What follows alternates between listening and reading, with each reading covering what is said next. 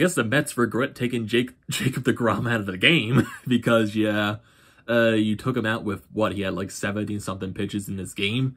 You take him out, Phillies get that big 5th inning where they score, well, not 5th inning, the 8th inning where they score 5 runs, and they come out and win this ball game by a score of 5-3, coming back down from 2-0. The Phillies bullpen coming up huge once again.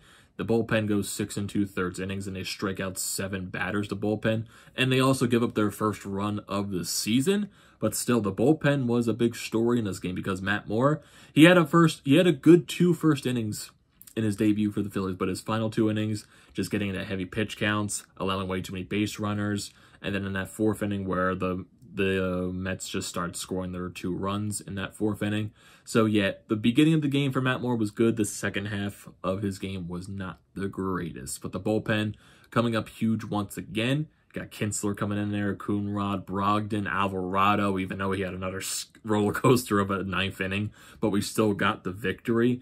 And the Phillies just finding a way to come back in that 8th inning. Because, the Mets bullpen wasn't their best, especially late in the ball game.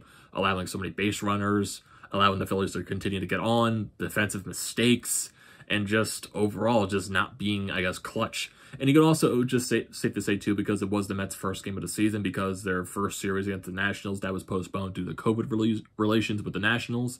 So this was technically the Mets' first game of the MLB season.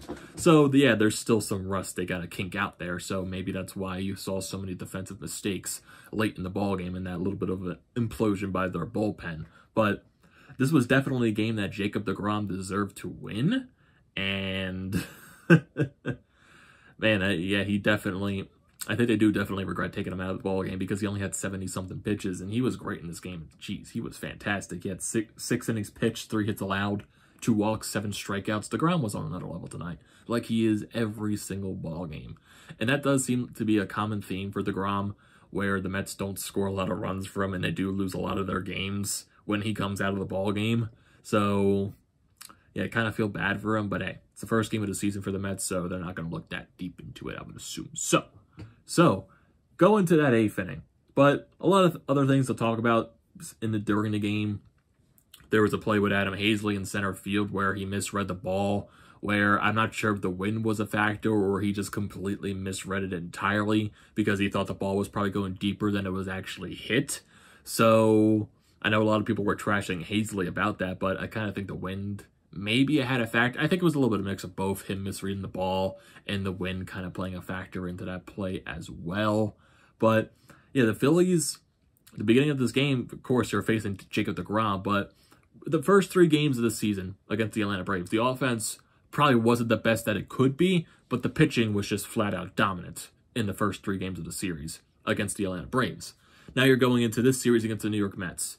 You're going with your 4th and 5th starter in Matt Moore and Chase Anderson.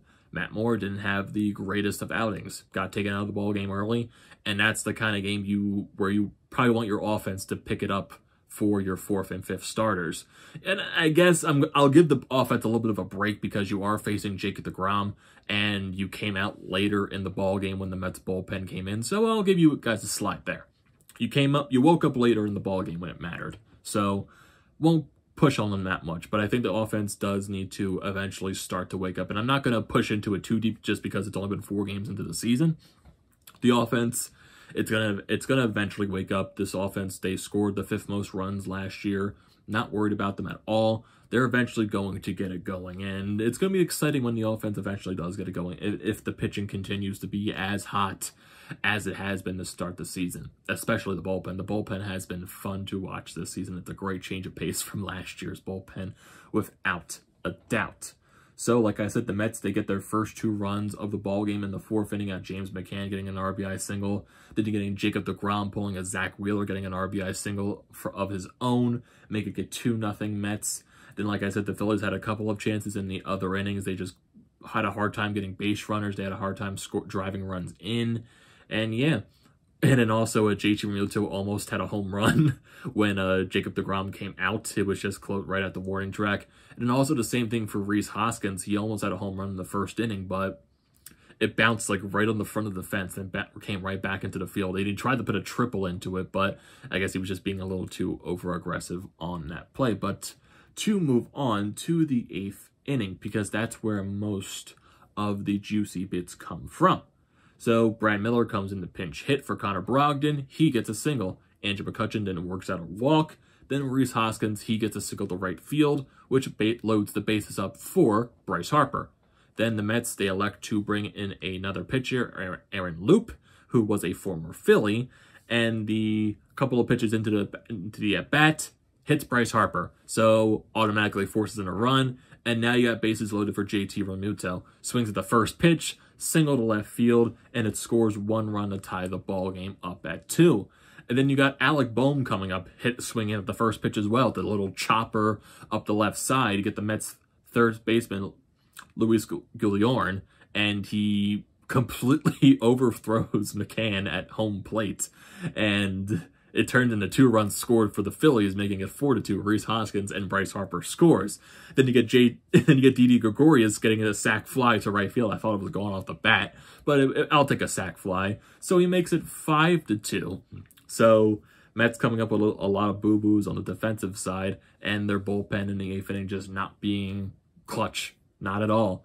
And then we get to the Jose Alvarado 9th inning. Man, it was another roller coaster, but he got the first 2 outs of the inning with strikeouts to Nimmo and VR, but then Pilar gets a single, then Lindor gets a single, then Conforto gets a single, which almost turned into a scary situation because Bryce Harper almost caught it, but then the ball bounced behind them just a little bit. So 1 run scored off of that play, but it allowed Lindor to get the third base. And then Conforto stayed at first, but then Pete Alonso, oh God, swung at the first pitch of this bat. I thought it was going off the bat, but I guess he didn't get all of it. He got the end of the bat on it, and he got Bryce Harper catching it at the warning track to finish off the ball game. And the Phillies win this one by a score of 5-3. So, like I said, just offense, they woke up when it mattered. Pitching, the bullpen especially, was really good. If you want to look at the bullpen stats, I think the bullpen went 6 2/3 innings in this game, like I said, and they struck out 7. So, yeah, the bullpen was good. Kinster, like I said, Coonrad, Brogdon, Alvarado, even though he had that roller coaster of an inning. Just another good performance by the bullpen once again. If you want to look at the lineup for tonight's game, Andrew McCutchen goes 1 for 3. Roman Quinn came in as a pinch runner during that 8th inning, and you scored a run off of one of those plays. Rhys Hoskins goes 2 for 4 in this game, so his bat is off to a hot start to the season. Bryce Harper, he goes 0 for 1 and scores a run because he had 2 walks in this game. Bryce Harper did walk a lot. DeGrom kind of did not want to throw to Bryce Harper today. JT Realmuto, he goes 1 for 4. Alec Bohm goes 1 for 4. Didi Gregorius goes 1 for 3. Gene Segura goes a little bit quiet in this game, goes 0 for 4. Adam Hazley didn't have himself a good game. He goes 0 for 3. Then Matt Moore goes 0 for 1. And then the pitch hitters, you got Brad Miller getting that 1 single in the 8th inning, which allowed him to score a run. So, yeah, just a overall good baseball game. I would say it's a good baseball game. You saw that pitcher performance by Jacob deGrom. You saw the Phillies bullpen in action, and then you saw the Phillies come back in that 8th inning. It wasn't your ideal baseball game, definitely not. You definitely would want the Phillies offense to wake up a little bit earlier in the ball game, but hey, they woke up in the 8th inning when it mattered. So I'm not going to overreact that much. And yeah, the bullpen, like I said, has been a very nice change of pace for these first 4 games of the season. Very nice change of pace, only allowing 1 run in your first 4 games. So it's nice to see. It's very nice to see, especially when Matt Moore didn't have his best stuff to start this ball game. So we're going to see how it works tomorrow when Chase Anderson is on the mound. Is he going to have a little bit of a sluggish outing, or is he going to be a little bit better than Matt Moore, give the bullpen a little bit of a break? I would hope Chase goes at least 5 innings tomorrow, because that'll give the bullpen a little bit of a rest. Even though some guys did get some rest in this ball game, you got man, I just drew a blank right there. You got Hector Neris getting a break. You got Archie Bradley getting a break from tonight's game, even though he technically, I think, was supposed to come out in the 9th inning, but they elected to go with Jose Alvarado. So, yeah, just like I said, not your ideal way for a ball game, but I will take it. So the Phillies, they start off 4-0 on the season. And also some other things you get to see. Francisco Lindor in his first regular season appearance in a Mets uniform. He goes 1 for 4 today. His only hit coming in later in that ballgame in the 9th inning. So, like I said, and Lindor coming off of that fresh new contract where he's the highest paid shortstop in the league. Just, man, I can't imagine when a lot of the other free agent shortstops go on the market this year. Guys like Story, guys like Corey Seager, and there's definitely a bunch of other players that are going to go on the market as well, but especially with those two guys with, man, like with Lindor getting the money that he got, imagine how much those guys are going to bargain for. And Lindor is the best shortstop in the game, but just imagine when those guys go on the market. And I think Correa is going to be on the market as well. So it's especially going to be a big free agent class next year for shortstops, especially. So it's going to be interesting, but that's way far down the road. Getting way too into the future there. So what are your thoughts on this game, everyone? What are your thoughts on the Phillies' performance? What are your thoughts on Jacob deGrom? Phillies coming back in the 8th inning. The Phillies' bullpen being a little bit more exciting than it was last year. So don't forget to leave your comments in the comment section as always. Don't forget to drop a like on this video. Don't forget to check out the Painted Lines, which I am a part of. Their links will be in the description below. Don't forget to check out the links to the Flyer Podcast merchandise website and also for Flyers Nitty Gritty. They will be in the description below. Don't forget to like, comment, and subscribe to the channel as always. And I will see you next time.